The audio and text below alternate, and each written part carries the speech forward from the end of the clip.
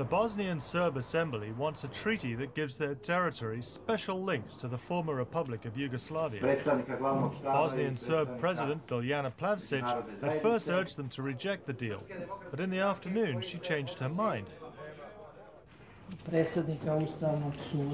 It's okay by me, she said, but the deal isn't okay with Bosnia's Muslims or Croats. The Serb Assembly is only a part of the government, they say, and doesn't have the right to ratify this treaty. The Serbs just can't do this.